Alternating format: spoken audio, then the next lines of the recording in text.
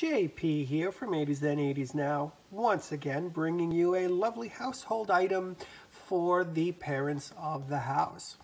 This is the Black & Decker Light and Easy Iron, purchased from Caldor for $17.99. This is the 1989 version, but many of you will remember this growing up. And if mom or grandma, your aunt or uncle did not own it, they were probably a communist. Let's just call it like it is. And it was just every year.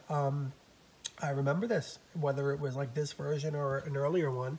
And let's take a look at the other side to show you its capabilities and different temperature duals and break resistant shell and all this other good stuff. So, did mom own it? Did you own it? Did grandma own it? Did a communist own it?